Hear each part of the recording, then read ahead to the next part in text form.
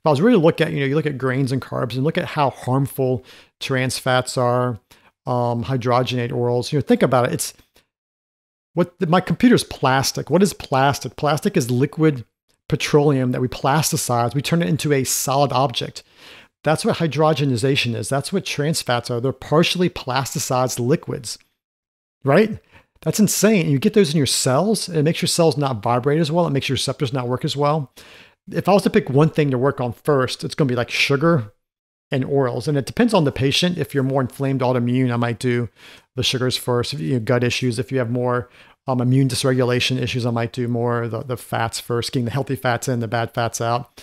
That's kind of where I start. And once you get the healthy oils in, the bad oils out, and you remove the sugar, then you start working on the next process level, which are all the grains, the carbs, the wheat, the soy, corn, Welcome to the Summit for Wellness podcast, where we help you climb to the peak of your health. And now, here is your host, Brian Carroll. When it comes to food quality, there are just some foods that most people should avoid at all costs because it can impact your health and your overall energy.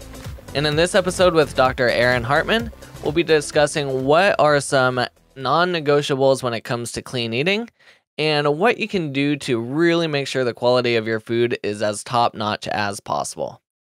What's up, everyone? My name is Brian Carroll, and I'm here to help people move more, eat well, and be adventurous. And Dr. Hartman actually reminds me a lot of some of the stuff that I like to do. He raises a bunch of his own food. He's very particular about the way that he raises his family and supports his own family's health and all that type of stuff, which is in line with a lot of the stuff that I also would like to do with it once I have a family as well.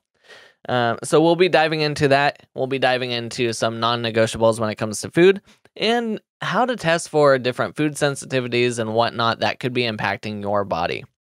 So Dr. Hartman is a physician, and he really got his first taste of functional medicine when it came down to figuring out his daughter's health problems and discovering that there was a lot of dietary issues that were causing some of the symptoms that she was experiencing.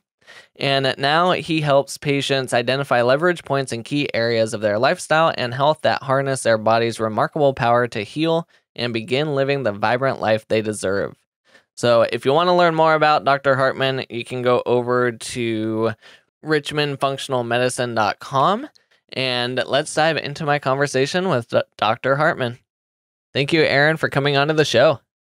Brian, it's great to be here. I'm very excited to chat with you because you have a lot of non-negotiable foods that we should not be eating in our diet. But before we start talking about, clean foods to eat, let's learn a little bit more about you. What's your journey and what got you really interested in changing people's foods? Well, it kind of started with my family. And it all started with my oldest daughter, Anna. We adopted her back 2006, 2007, and she has cerebral palsy. And so one of the first things we encountered was one of the specialists, the GI doctor, telling us to put a feeding tube in her stomach so you can pour formula down and get her to grow. And my wife, who's a pediatric OT, who works with kids with special needs, explained to me how the feeding tube would affect her speech, it'd affect her crawling and her development. And so we just opted not to do that and just work on feeding her. And so we got in trouble with the specialist and got reported, and all that kind of fun stuff happened. But in the meantime, my wife found a pediatric growth chart for kids with CP, and my daughter was right in the middle. And that was the first time that I realized, wait a second, there's more out there than the standard of care, so to speak. And that's what also got us down this whole food route, because we were giving her real food, we were making real nutrient dense food, and we just kind of watched how over the years it's changed her health, it's changed all of our kids. My son, when we got him, he was 6 months old. He had bad eczema and bad allergies, terrible greasy skin. And that's what happens when you feed a kid donut holes. And so we changed his diet, made homemade formula. My wife made homemade formula. And totally changed the trajectory of our kids. And so as my practice has evolved and changed from a conventional family practice, clinical research company, now doing functional medicine, I've realized that all these really cool biohacks and cool tricks and blue-lipped muzzle and all this kind of extract and all that kind of stuff, it's all built on top of diet. If you don't have a really clean diet, that's nutrient dense, that's with healing foods, healthy fats, nutrient dense foods, that's tailored to the individual based on their testing and their condition, then all these other flourishes, they can be helpful, but they're not going to be as impactful if you don't, the foundational things are foundational. The main thing's still the main thing. And so I've kind of learned about that, how powerful diet is, but also how powerful all these other things can be on top of a really good foundation. So you said that you noticed some health changes were happening with your daughter, and the son you talked about with eczema and whatnot. But for the daughter, how did you know what was changing? What were some of the things that changed?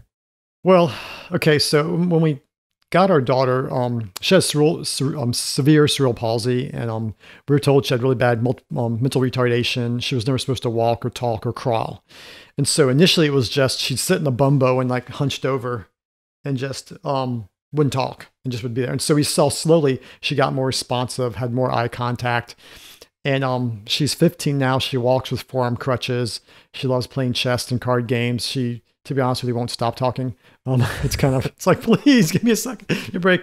And she's still getting better. And for a kid with CP to be 15 and never have had a surgical procedure, never been hospitalized before, never had a cavity, and have had one antibiotic in her life, that's unheard of. And all of our kids who we adopted at different stages, between all three of them, there's been no hospitalizations, no significant infections, one antibiotic between 3 kids, and no cavities.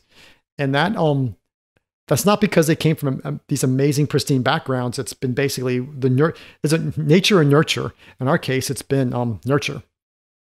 That is unbelievable. That's amazing that changing diet and a couple other things can make that much of an impact for someone. And just with her own progress, how much more progress do you think that she'll be able to make?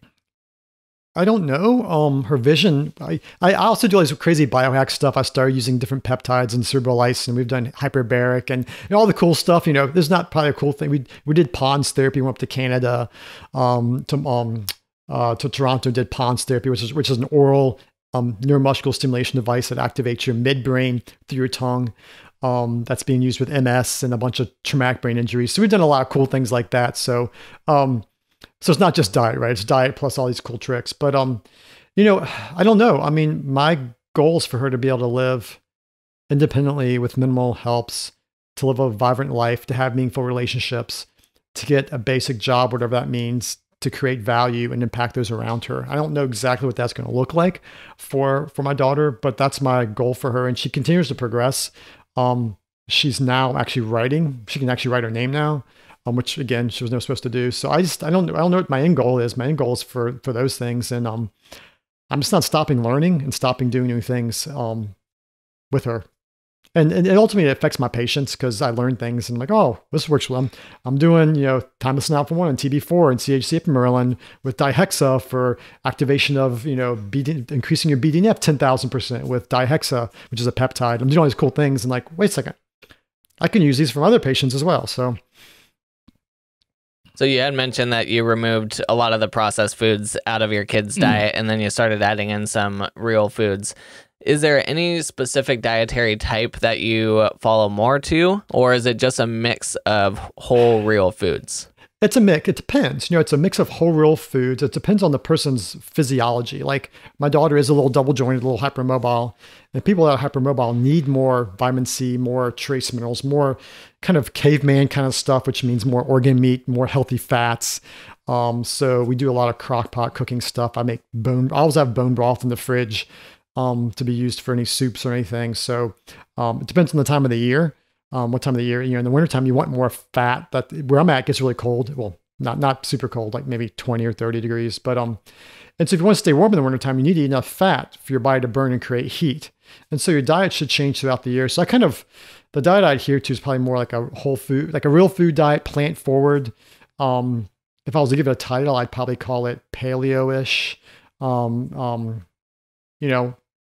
Trying to think what to call it, to give it a fancy name and trademark it, right? Yeah, but it's just real food that changes with the seasons, variety, nutrient dense, and then certain tweaks based on the person. And with my daughter, and it's been really lots of organ meats, lots of nutrient dense stuff, bone broth.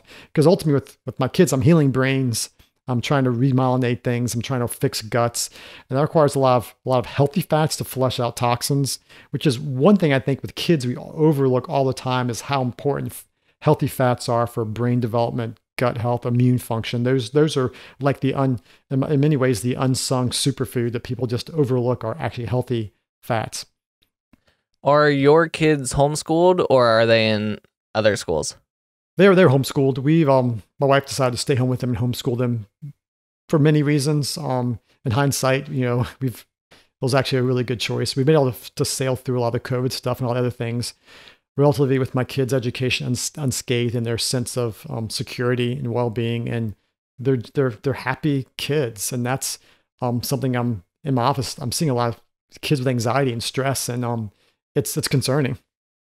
Yeah, the reason I was asking that is a lot of times people might have healthy foods at home, but if their kids are away from them, 7-8 hours a day and they're at school, they have access to all these other types of foods and all sorts of products. So in those situations, if you're trying to, get your kids to eat the best type of foods possible, how do you manage their access in more public spaces like schools?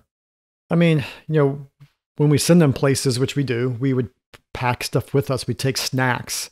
I mean, it got to the point in time where we'd go places and they have the little kiddie snacks, and we'd actually bring our own, organic Newman's Own raisins as a snack because we didn't want them given the other raisins that actually had the corn syrup put on. I mean, why would you put corn syrup on raisins? I mean, right? And so we basically just take stuff with us, pre-pack it. When we go on vacations, we tend to like pre-cook food and take it with us. It's a big investment, but it's an investment that pays off, especially for your kids' health. Mm-hmm. Yeah, another question I had is when it comes to, people picking on them because they always bring, like home lunches and et cetera like that, or just people bullying other people based off of the foods that they're eating. Your kids might not experience that, but maybe some of your other patients have. What do you do in those situations? You got to turn into a game, to be honest with you, and just educate your kids why they're doing what they do. Because ultimately, kids can be really mean regardless. I mean, kids are going to pick on kids because that's what kids do. I mean, how about you? I was picked on as a kid. I actually realized a couple of years ago when all the in elementary school, and I just kind of went with the flow. I didn't realize that was, I was oblivious to it. And it just happens. So that's where you prepare your kids, educate them, say, hey, ultimately you're educating them so they can when they move out of their home, they can make their own personal decisions. My oldest daughter is 15, my second's 14, and my 14-year-old's now going out and doing things with friends. And it's like, we have to hope that she has learned enough to make really good decisions. And it's really interesting with our daughters, like when they eat really good, their cycles are great. They have like a 3-day cycle, no problem. And when they eat poorly, they have painful cycles and lay in bed for a couple of days. And it's sometimes when you educate your kids, they kind of see the correlation. And so they say, wait a second, I ate bad. Now I'm having a lot of pain for the next couple of days, just educating them, doing the best we can, and just realizing that we're all going to be picked on some point in time. We just need to have enough resilience to kind of take it with stride. Now, transitioning into working with adults at the point you probably see them, they've already formulated opinions. They already have certain dietary habits that are really ingrained in their daily routines, etc. The patients that you're working with, I don't know if they're coming to you after seeing a lot of different people or if you're their general practitioner or what it is, but how difficult is it to get them to make dietary changes? I think it's difficult for a lot of people. You have a family, you have a spouse. And so someone comes to me and they're like, well, I'm all in, but my spouse isn't. And my kids aren't. My kids are 15. They're going to bring what they want to bring. And I've got a patient who everybody, brings Coke and pop into the house, processed food. And it's like, she's got chronic fatigue and fibro and some autoimmune issues. And it's like, it's hard. And so that's where, ideally the whole family would be involved. And that's where if you start young with the kids when they're young enough, they don't know any better, that, hey, homemade granola is actually great. Let's do that, which is the homemade granola I make is grain-free. It's like all nuts and stuff, but it gets hard. It's difficult. And it's an educational process. And people have to believe that when I say half of all chronic disease in our country can be directly related to eating processed foods, I try to lay out the information to educate people, but it's not just the head knowledge. People ultimately have to know and learn and experience how they feel when they eat real food. And some people, unfortunately, will have that experience and won't accept it. They'll kind of go back to their what they want to do, what's easier. I have one patient who has rheumatoid arthritis, and she'll do great. Like do like a 7-day juice fast, eat really great. All of her rheumatoid symptoms go away. Her RA factors coming down, her anti-CCPs coming down. And every 3 or 4 months, here's coming down, her anti-CCPs coming down. And every 3 or 4 months, what do you call it? Craving. Go eat a bunch of donuts and have a flare. And that happens pretty like clockwork every 3 to 4 months. And she's seen the results. Happens pretty like clockwork every 3 to 4 months. And she's seen the results. Wants some donuts. And it's like, how do I come alongside those people and just be there and give them a plan and work with them? My concern is there might be a point in time when a simple 7 to 10 day juice fast won't get her out of the rheumatoid. And I have other patients like that who it's like, we're doing harder core stuff to calm their immune systems down. So it's just education and being there and just guiding people and realizing everybody makes their own decisions, their own choices. And I'm people's consultant. I'm their guide. I just kind of do the best I can. And I'm there. I think that's one thing with patients. They realize I'm not going anywhere. I'm not judging them based on their choices. And I'm going to do the best I can regardless to help them with their health. Awesome. Now, when it comes to people coming in, regardless of where they're starting at, what are some absolutely non-negotiables when it comes to food that they should take out of their diet? Processed food, fake food, so that, which is a big category, right? So within that processed fake food thing, the first thing is processed oils. If I was really to look at, you look at grains and carbs and look at how harmful trans fats are, hydrogenate oils, think about it. It's my computer's plastic. What is plastic? Plastic is liquid petroleum that we plasticize. We turn it into a solid object. That's what hydrogenization is. That's what trans fats are. They're partially plasticized liquids, right? That's insane. You get those in your cells, and it makes your cells not vibrate as well. It makes your receptors not work as well. If I was to pick one thing to work on first, it's going to be like sugar and oils. And it depends on the patient. If you're more inflamed autoimmune, I might do the sugars first. If you have gut issues, if you have more immune dysregulation issues, I might do more the fats first, getting the healthy fats in, the bad fats out. That's kind of where I start. And once you get the healthy oils in, the bad oils out, and you remove the sugar, then you start working on the next process level, which are all the grains, the carbs, the wheat, the soy, corn. I will, right? You can't actually get good quality rice and do it better. But if someone's trying to heal themselves, you want to remove all inflammatory foods, which I know is difficult. So in that case, if we're kind of working on things, I'll focus on, again, the fats, sugar, then like your big processed grains, like the big wheat, soy, corn, and then kind of like get to some of the other things, depending on where the patient's at. Have you seen the how it's made video on how canola oil is made? I've not heard about that one, but I've seen multiple different videos about oil in general. And, it's called rapeseed oil, and they deodorize it with a solvent. I mean, and the thing people don't talk about these oils is when they typically process them, they use a pressurization process. I'm not sure if the video you're referring to shows like the smoke coming off of it. Does it show that? Okay, well that is actually you're burning the fat. It's like you're cooking with butter at your stovetop and it kind of smoke point. You're hitting the smoke point for these omega-3s and 6s. So you basically have turned them into burnt, charred fat. They are very inflammatory and very toxic.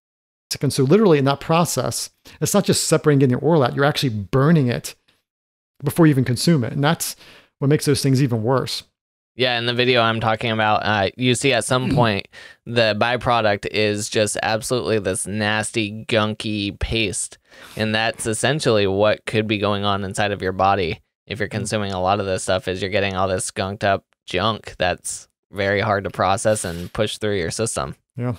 There's one interesting study I was looking at. I was looking at heart attack incidence, and there's a close correlation with the large consumption of processed oils the night before a heart attack. And I was looking at people eating out and having heart attacks the day after eating out, because most of the oils that are used in the restaurant business are canola, soy that's processed. Even the olive oil is usually cut with some kind of canola or soy oil. It's not 100% extra virgin. Yeah. Yeah, and it's cheap to make. And so restaurants are typically going to use something cheap because they're going through a lot of it too. Well, a lot of those oils are they're deodorized, so they don't have a flavor. So it makes it for the chef. The chef actually doesn't have to be as specific. When you use olive oil or coconut oil, it has a flavor in it, and you have to use it the right way, right? like using a coconut oil with a white fish gives it a nice flavor. Taking your vegetables with olive oil, you can spice it up with curry, right? When you have these deodorized oils, all of a sudden the chef doesn't have to be as exacting with his science because he's using a deodorized, detasted product, Yep. Kind of along the same lines, but just changing products from how they should be. Honey, raw honey, is not always what you would expect it to be. A lot of times, a lot of those commercial honey products are cut with high fructose corn syrup. And what they do is they put out giant barrels of high fructose corn syrup out into the fields and let the bees go and harvest it, bring it back to the hive. Once it's in the hive and they extract it, it's considered honey. Doesn't matter that it was originally high fructose corn syrup. So you've got stuff like that, and then you also have the whole. One thing I didn't realize, the honey world's almost like the olive world. Olive oil, we have like the really good stuff, and you got these like these black market stuff. And there's a huge amount of mixed high fructose corn syrup and honey oil coming from China that gets shipped to the Philippines and other countries, and then it becomes not from Chinese origin, but from the Philippines or Taiwan or Vietnam. And so I think honey's one of those things. I don't trust it unless it's local. I mean, with honey, I'm like, I want to know where's a farm in that state, or if there's Canadian honeys that like are coming from a farm, because it's so easy to adulterate it. Either I wasn't aware of what you're referring to. That's even a better way, because you can have organic wild caught honey that's literally, I actually have bees myself. I have some hives. Same. Yeah. Okay. Oh yeah. And so I just got my first, and so I got 2 hives I'm building up right now. So I am supplementing them right now to get them through the first winter. And you'll use sugar that you melt with water, and so the honey in those combs literally is just, that's all it is. People, it's hopefully in the spring we'll get some yummy honey though. So yeah, it's once you harvest your own fresh honey, it's unbelievable. Really? And the amount of work and time that you put into it and the extraction process, you just really appreciate it.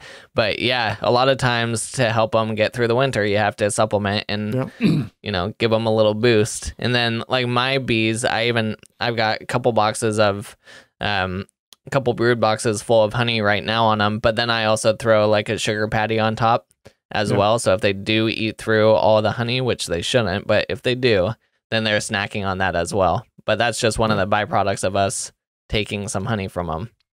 Yeah. Yeah. I need to make actually a couple sugar pies myself this week. So yep. I haven't done it yet. Yep.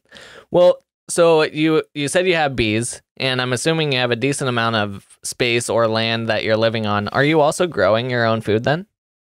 Yeah, we're weird. My wife and I, we take things a little to the extreme, and I recognize that. So we actually have a little farm outside of Richmond. We've got like some land, and we have cows, we have chickens. So we do our own eggs. We do our own beef. I supplement my cows. I've actually studied appropriate agriculture for cows. And so I supplement my cows with kelp. So I use that as a mineral supplement to maximize their health. We have some fruit trees. Haven't been super successful with that just because I haven't spent the time. I do some mushroom foraging.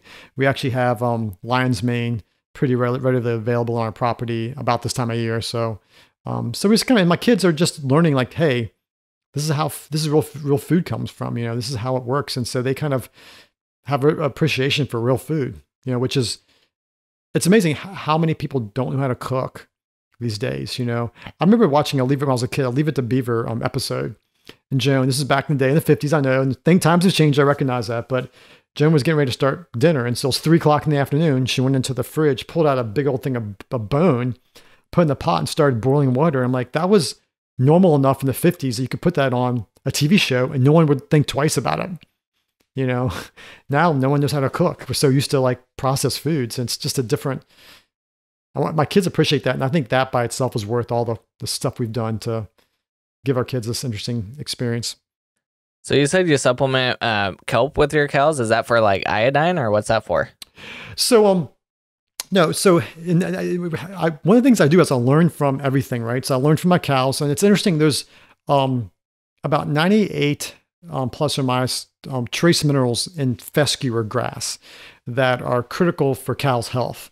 And if you have a cow that's fed grain, so you get sick cows. Not only do they become pre-diabetic and get the marbling, which is yummy, but it's a sign of pre-diabetes, right? Fatty infiltration of your liver is called fatty liver disease. You see it in people with metabolic syndrome.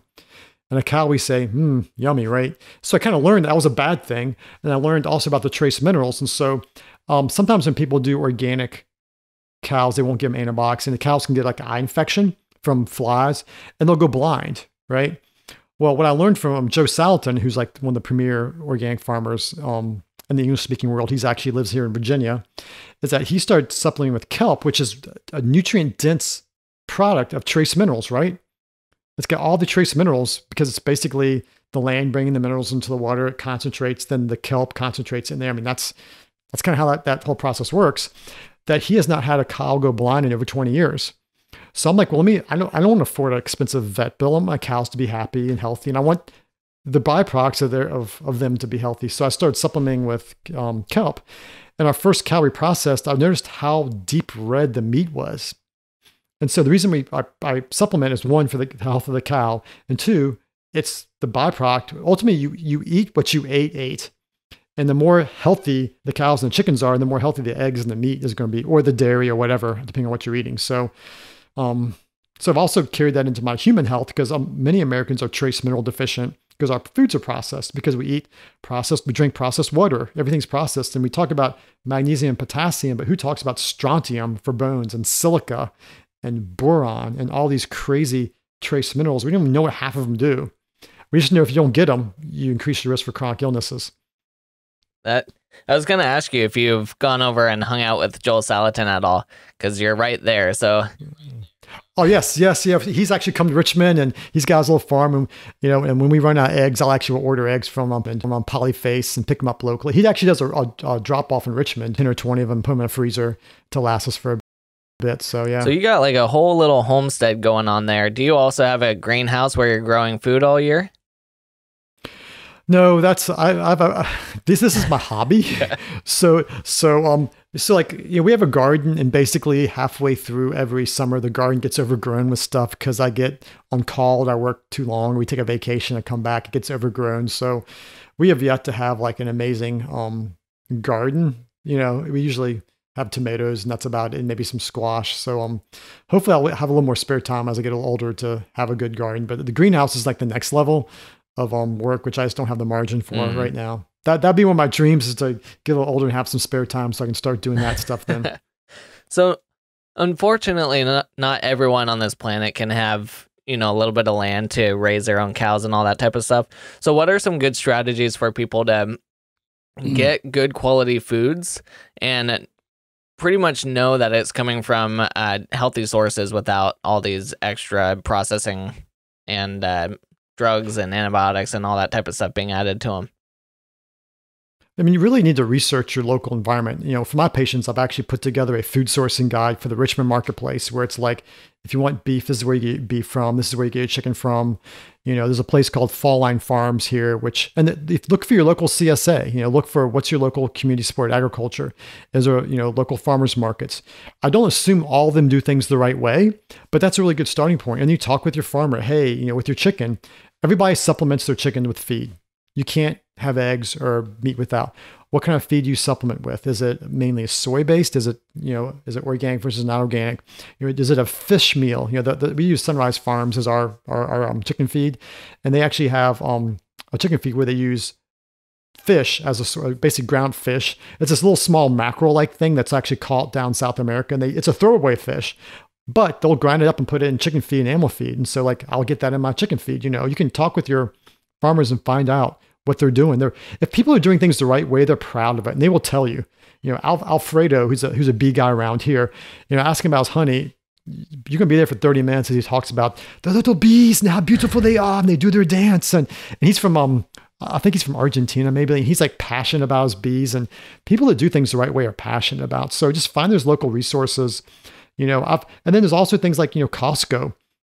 Costco is a great place to get Alaskan salmon that's affordable year round. They actually they're a really good source for organic. Like you can actually get raw, Comté as a raw French cheese. You can get Gruyere, Swiss Gruyere, which is another really good European cheese from Costco. So just find your local resources, support your local agriculture, but also realize olive oil can be kind of pricey. We have a local place, the olive oil tap room where I'll get like the really high quality stuff. But when I run out, I will, Costco has really good Tunisian olive oil they've sourced and do a gun job with as well. So just find your local sources and research it. It took us a year and a half to figure out where to get stuff from. And so that's a starting point, starting with the most important things. And we have resources that we provide patients online and things like that for how do you do that. And there's Thrive Market's one place where people can order stuff, but you just have to get educated, and just know your local environment. You got to be careful though, because it can get kind of pricey. So if you find one place, and I don't want to make any names or any place in one trip, so yeah, whole paycheck, yes sir, yeah. So yeah. But that's where also growing stuff at home, everybody can grow something. You can do tomatoes. They have these upside down tomato plants you can grow that you can do tomatoes. You can do something. Herbs are really easy to do at home. We have in the wintertime, our plants in the windows, so everybody can do a little something just to get started. And look, you want tomatoes to go with that basil. So you get your little tomato plant. And you're like, wait a second, this is easy. Can I do some squash? And it'll kind of naturally kind of grow with some simple stuff. It's super easy to have your own arugula in your backyard or in a little side. Do a raised bed garden. You can have a small 6 by 3 by 6 or 3 by 9 raised bed garden, and you can grow a lot of stuff in that. Yep. Yeah, we have one of those little aero gardens, which is those hydroponics that you just plug in and the light comes on 16 hours a day and you can grow food right in there. And then we use organic fertilizers instead of the stuff that they give you. So we get some fresh veggies that way all year long. And so we usually use that with veggies that when we put it outside, the deer and stuff will come and just demolish it, the slugs especially. So we just grow that stuff inside. Nice. So and that doesn't take up that much room inside either. So there's definitely ways to grow stuff inside if you don't have the room outside. And there's more and more options to do that in an easy way. Like I almost never touch the aero garden. I just have to clean the water once a month and it does its own thing. That's so cool. It's pretty nice. Yeah, I mean, I think just supporting your local farmers markets and your local agriculture, because ultimately the thing about it is that these businesses require people to buy their products in order for them to be successful. And so if you want really high quality food, I mean, you go to Spain, you go to France, like they're like, this is the fishmonger, this is where you buy your fish. This is the cheesemonger, this is where you get cheese, right? This is the bakery, this is where you get your fresh bread. In France, you don't ask for a croissant at 3 o'clock in the afternoon, or don't ask for an old one, because they're like, no, yesterday's croissants are for yesterday, today's croissants are for today. They take pride in that stuff, but it's coming from very local. And so it's thinking more locally and supporting these local businesses as best you can, as well as you can. We'll just make that available not only to yourself, but to others and probably your kids in the future as well, hopefully. Yep. And not only that, but you're also supporting your local community, you're reducing your carbon footprint and all sorts of stuff. So it's a lot better to stay as local as possible. Plus, your body is adapted to your local environment. Mm-hmm. So if you're getting stuff locally too, that should be more beneficial to your body and the climate that you're in as well. What's interesting, we mentioned that, like the whole idea of the bacteria in the soil. Like if you pull stuff out of your garden, you're going to be getting bacteria in the soil and your local soil, and that actually gets in your gut. And there's this interesting study looking at women who are breastfeeding, who would eat fresh, uncooked vegetables, would actually secrete the bacteria from the food they ate in the breast milk to go to the baby. And there's this really super close connection with us in our environment and soil. There's a guy called Sir Albert Howard. He was I think he was a British entomologist as part of the British Empire before World War II. And he wrote a book called Soil and Health. And he goes across how soil bacteria and fungi and a healthy soil results in healthy plants, results in healthy animals, then healthy humans who eat those things. And it's this whole process. It's actually fascinating. It's crazy, ridiculously complex. And if you do things the right way, it can be super great for your health as well. Well, Aaron, are there any final things you want to make sure we cover when it comes to clean eating and just eating really good foods? I think just start where you can. People often get overwhelmed by, I'm not going where you can. People often get overwhelmed by, I'm not going weird. But people can choose healthy oils. They can start there. They can get rid of sugars. They can use real sugar, use real honey, raw honey, use real brown sugar, use grains. They can do these things slowly. and just picking one or two things and doing it slowly. I think that's the biggest message to people is don't get overwhelmed. Don't let it get to you. It took me, this is my job. This is my calling. And it took me a year and a half just to figure out where to buy stuff. So if it took me that long to figure it out, it's going to take a bit to the typical person. So just go with it. You know, the tortoise wins the race, right? And so you don't want to start fast. You want to stay even, burn clean, stay even. And that's how you'll slowly over time develop healthy habits that will last with you for a lifetime. If you're on a limited budget, what are some of the first things you should swap? Limited budget, probably the I would say like your microwavable meals, those kind of things. You can swap them out, and you can, like, I know people want carbs, like say they want to swap that out. Well, what I do now, you can get, you know, organic brown rice. You can get quinoa. You can get lentils. Those are cheap. You get organic sprouted lentils, that aren't expensive. Take your leftover bones, make your own bone broth, and now you've basically got mineral infused whatever, rice, quinoa, lentils. Then now I have lots of fiber, lots of protein. Okay, those are some basic things you can do if you're on a budget, because people typically do lots of carbs when they're on a budget, and then spend more of your money on your clean meats. You know, spend your money on clean meats, and then just be smarter with your carbs. Well, Aaron, my final question for you is, what is your vision of what healthy looks like, and what are 3 things you do daily to reach that vision? My vision of healthy is having the energy to do what I want to do, the strength to withstand, you know, life stressors, and the ability to be there for my family long term. And so daily, what I try to do is try to get enough sleep, because that's a huge thing that we all need to work on. Try to eat real food, and do something like meditative, prayer, contemplative on a daily basis, just to kind of keep myself balanced. You know, that's your stress, your sleep, and your diet. You know, I call it my triangle of health is what I call it. These are the things that if you do consistently and regularly, you almost guarantee maximal health in the future. I mean, if you look at blue zones, this is what people in blue zones do. There's this Polynesian island in the middle of the Atlantic where 80% of the adults smoke there. No heart disease, no cancer. You know, healthy living is literally so powerful. It can counteract the badness of smoking. And that just blows my mind. That's how powerful stress, sleep, and food can be. They smoke and they drink, but they don't have an increased risk of heart disease. Why? All these soft things that you got to do every day on a regular basis. So that would not be my thought on that. Awesome. Well, people can find you at richmondfunctionalmedicine.com. You're also on Facebook, Instagram, and YouTube. And you also have an ebook that's available for people, and it's free. Can you talk about it? Yeah, so the ebook actually spurned out of the whole COVID thing when people were like, why are people getting sick? What can you do? So I put something together, Roadmap to Resilience. Like, what things can you do to prepare your immune system to maximally withstand the stress of life?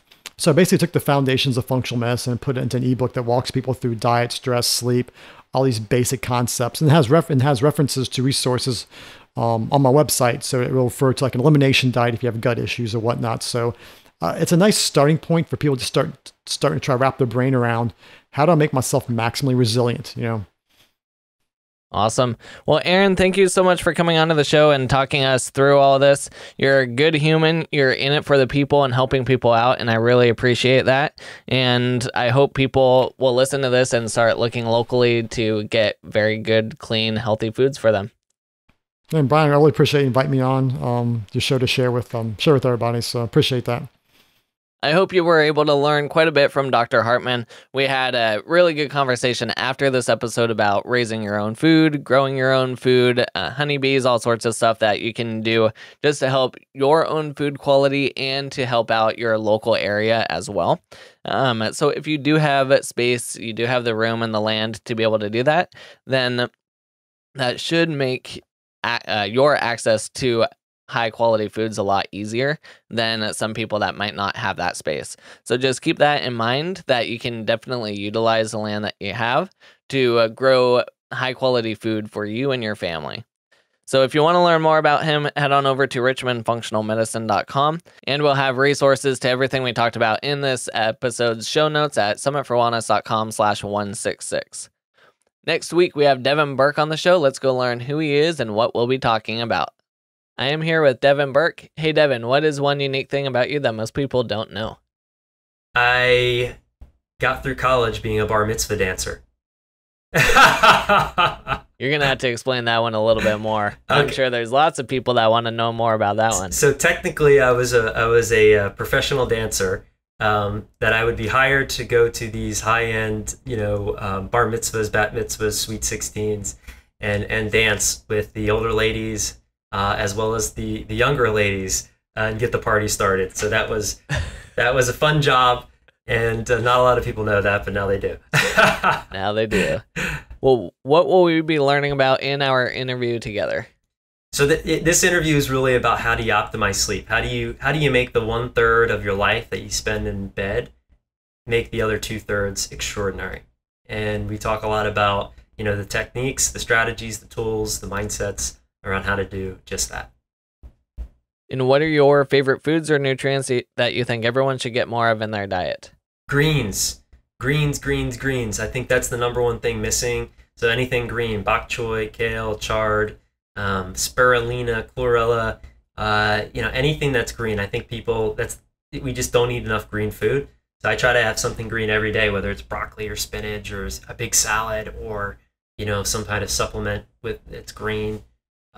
Anything green juice, green smoothies, just get the greens in. And what are your top 3 health tips for anyone who wants to improve their overall wellness? I would say optimize your sleep.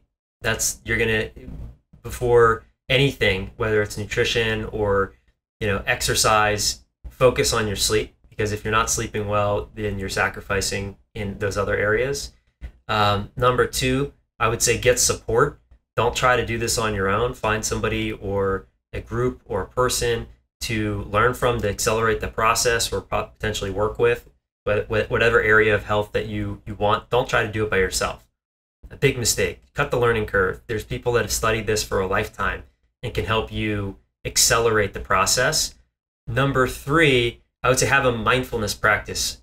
I think just having some type of daily meditation practice is life-changing. It'll change your life if you commit to it. And those are my 3. I have said it many times in episodes before, sleep is extremely important for our health, but it also seems like it's one of the first things that we neglect, which can lead to a lot of health outcomes. So until next time, keep climbing to the peak of your health.